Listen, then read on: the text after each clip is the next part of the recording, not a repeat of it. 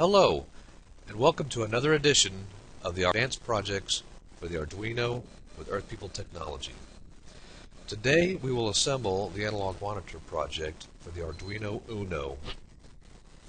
This project will sample all 6 of the analog inputs of the Uno, store each sample in the EPT570 AP board, transmit each sample to the PC, and display each of them in a Windows form. This is an advanced project, and you will need to complete a beginner's tutorial on Verilog and a beginner's tutorial on C# before starting this project. However, you don't need advanced programming skills to complete the project. All of the steps are explained in detail, and all the coding concepts are designed for beginners and intermediates. So let's get started. As you can see on the screen, the analog monitor window has 6 individual monitor text boxes. Each show one of the analog inputs for the Arduino Uno. Each text box is independent of the rest. There are 6 independent power supplies, each connected to an analog input of the Uno. If I turn the voltage on the first supply up, you can see the voltage increase in the monitor 1 text box in increments of about 25 millivolts. This increment is due to the resolution of the power supply output. I turn it up to about 5 volts, which is the maximum input allowed on the Uno. Next I'll do the same thing. I'll turn the voltage down to 0 and then back up to 2.5 volts.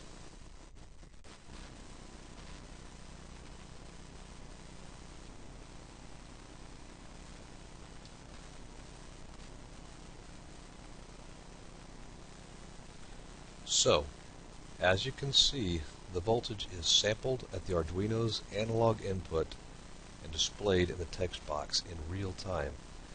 The same is true for all 6 analog inputs. Well, how does the analog monitor project take the digital samples and display them on screen?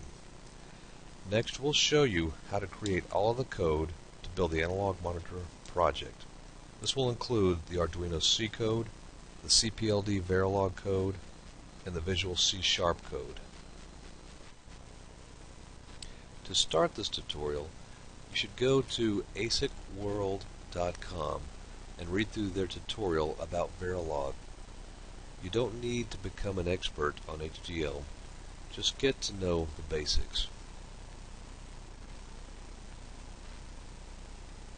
Also, you will need the basics of C# and the .NET framework.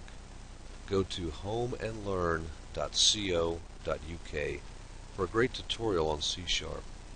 Again, you don't need to become an expert, just get the basics. We will be teaching you about the advanced part of these languages in the tutorial.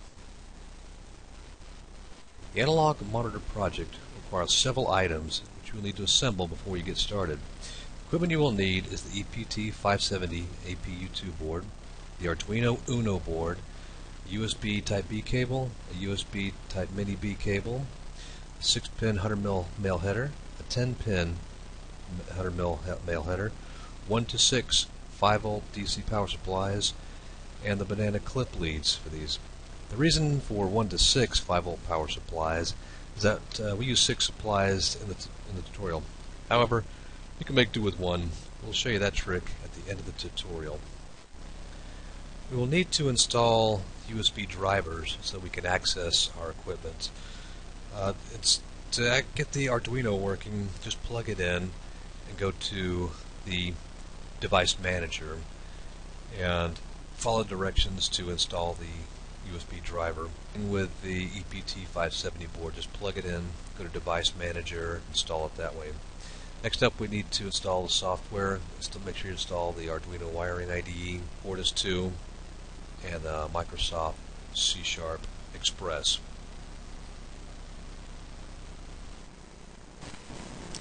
We will start the analog monitor project by designing a data flow diagram for each of the 3 sections of code: the Arduino Uno code, the EPT570 AP code, and the Visual C# code. The data flow diagram will provide a framework with which to write the code. The Arduino data flow starts with the setup function. Here we initialize the ports and variables.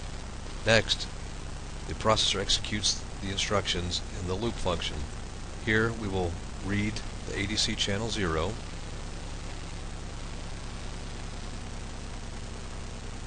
set the digitized value on the port D and port B pins, set the address of the channel to the port B pins, assert the write enable, then repeat the code for the next channel. We'll continue to increment the channel, take the sample, and write it to the EPT570AP until we reach channel 5. After channel 5, we'll reach the end of the loop. Here, the code will branch to the top of the loop and we'll start the process all over again. The data flow for the EPT570AP starts with a wait loop. It waits for the start-stop control signal to be asserted from the control register. Once this happens, the data flow will fall into the wait loop for the write enable signal to assert. When the write enable signal asserts, the state machine leaves the idle state and enters the start transfer state.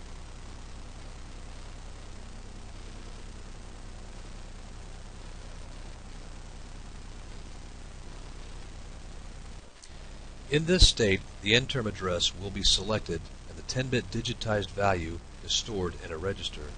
The state machine will immediately enter the first byte enable state and initiate the lower byte transfer across the USB. Next, the upper byte of the digitized value is transmitted across the USB. When the upper byte transfer is complete, the state machine goes back into the idle state. The data flow waits in a loop for the write enable to assert again and start the process all over again. The C# data flow on the PC starts with the initialization of variables, controls, events, and callbacks. The system registry is scanned for any Earth People technology devices. Any devices that are found are added to the drop-down combo box. The user must then select the available EPT device and click the Open button. Next, the user will click the Start button. This will set the start-stop control bit of the control register high and send it to the CPLD. Once this signal is asserted, the CPLD will start to send the lower byte and the upper byte messages to the selected active host end term. When bytes are received, the callback function is called. This callback function will in turn call the transfer out receive function. In this function, the end term address is selected and the upper byte is stored into a local variable. The next time the transfer out receive function is called from the callback, the end term is selected and the lower byte is stored into the bottom 8 bits of the local variable. At this point, the full digitized value is transferred from the CPLD end term and is ready for display. The text box is selected from the end term address and is updated with the collected digitized value. The cycle repeats for each digitized value transferred from the CPLD. So that covers the data flow. In part 2, we'll go into the Arduino code and write it out and explain all the details. So stay tuned.